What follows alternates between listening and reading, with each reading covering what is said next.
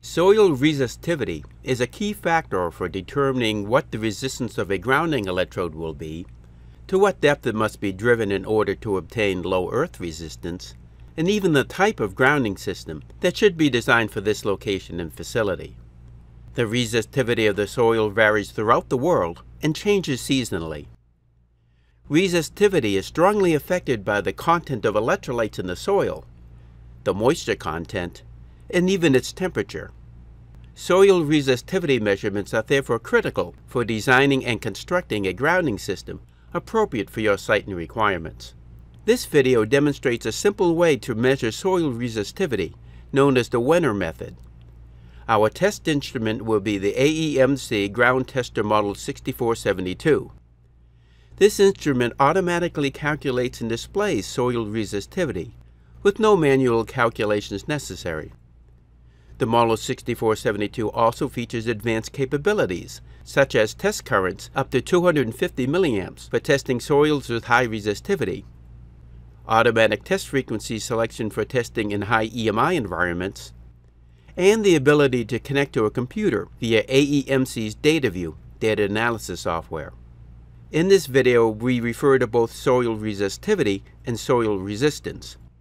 To avoid possible confusion, it's important to have a basic understanding of what these terms mean and how they differ. Simply put, resistance, represented by the letter R, is a property of a specific physical item of definite size and shape, while resistivity, represented by the Greek letter rho, is a general property of a material irrespective of its shape and size. For example, a 500-foot length of 10-gauge copper wire has a specific resistance, measurable in ohms, while copper as a material possesses a general resistivity expressed in units such as ohm centimeters or ohm meters. Changing the length or gauge of the wire changes its resistance, while the resistivity of the copper from which it is made remains the same.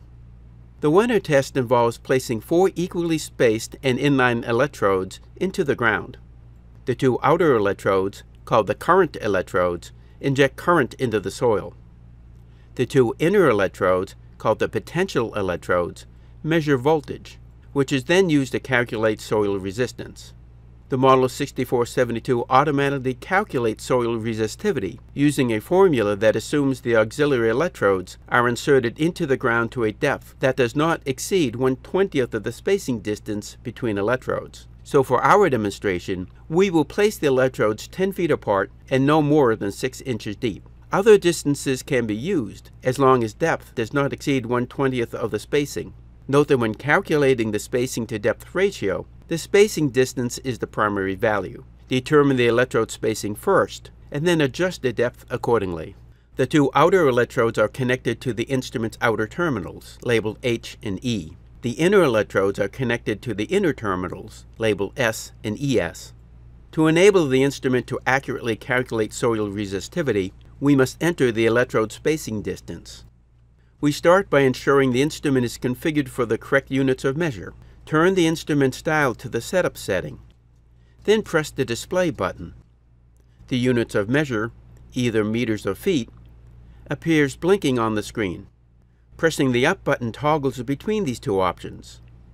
In our example, we're using feet, so if this is set to meters, press the up button to change this setting. Next, turn the dial to the 4-pole rho setting. To enter the spacing distance, press the yellow button, labeled second.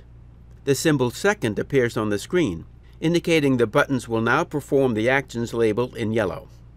Press the distance button. The word distance appears on the screen, and the first digit in the distance field blinks, indicating it is in edit mode. Use the up and right buttons to navigate through this field and make selections. For example, to set the distance to 10 feet, press the right button to navigate to the second digit and press the up button to change this to 1. The field now should be set to 10 feet. You can save the setting by pressing the yellow button to enter second mode, then pressing the distance button. You are now ready to take a soil resistivity measurement. To do this, press the start button and hold it down for at least 2 seconds. After a few moments, the resistivity reading appears displayed in ohm meters. The resistance of the soil between the 2 potential electrodes is also displayed, shown in ohms. To save the measurement in the instrument's memory, press the Mem button twice.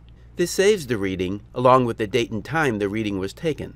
This stored record can later be displayed on the instrument screen and downloaded to a computer using DataView for further analysis. Note that you can also perform a Wenner test by taking a soil resistance measurement and then manually applying a mathematical formula to calculate soil resistivity. However, if you regularly need to perform soil resistivity testing, we suggest purchasing an instrument such as the Model 6472 that automatically calculates this value. This will save time and eliminate potential math errors. This concludes our quick demonstration of performing a Wenner soil resistivity measurement with the Model 6472.